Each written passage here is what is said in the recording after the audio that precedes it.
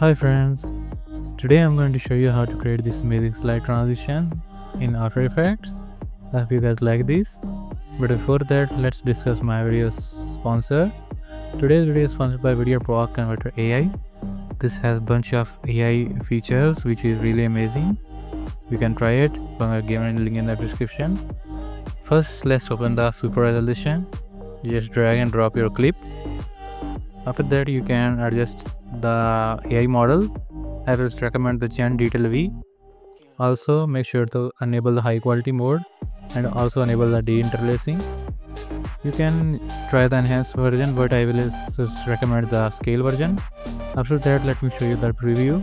As you can see, it's creating a bunch of detail on it. You can also interpolate your video's FPS. If you want a really smooth preview of your video, just like this, it's really easy. So make sure to try the Video Pro AI converter. Okay, back to the video. I have this sample project just to show you how to create this transition. I have this short intro and 3 transitions. Make sure you enable the frame blending of these three transitions, and after that you can track the scenes if you like. And make sure to track my scenes to make it look good. After that, you have to add the twisted. You guys can copy my settings here. I think it's the best setting for edits. Make sure to copy it all, just like this. And this is a secret setting, the main BG layer setting. Make sure to it's 100. Okay. After that, you have to add the keyframes of the twister also. Make sure you add 250, 200. This is the best, I think. After that, select the keyframe and easy ease by pressing F9 and copy my graph here, just like this. And after that, we get something like this. And after that, add the blur curve effect. Enable the Z-Dist keyframe and add a 0.6 of distance. You can add 0.7 if you want, but I think 0.6 is fine. Okay, after that, open the keyframes by pressing U and copy my graph here, just like this. Or you can use your own graph if you want. This is. After that, we have to copy these effects and paste it to other scene. But before that, make sure to enable the X and Y reflect setting.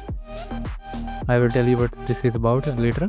After that, do this step on other 3 scenes. Then make sure to enable the Shift X keyframe at the end.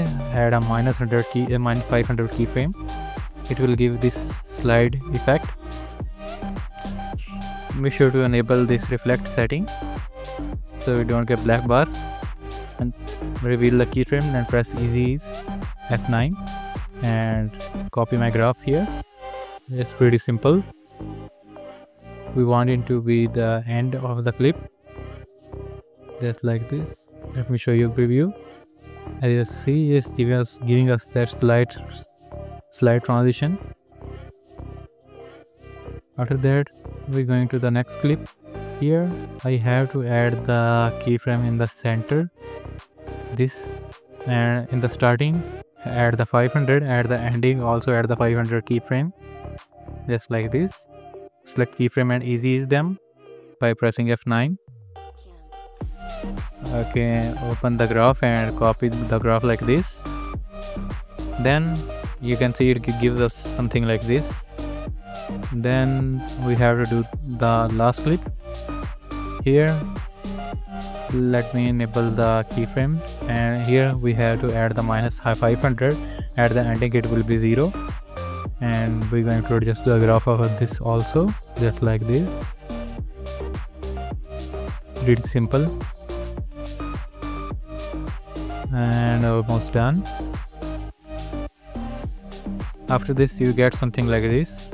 As you can see, pretty nice and pretty smooth. After that, you can add your shakes.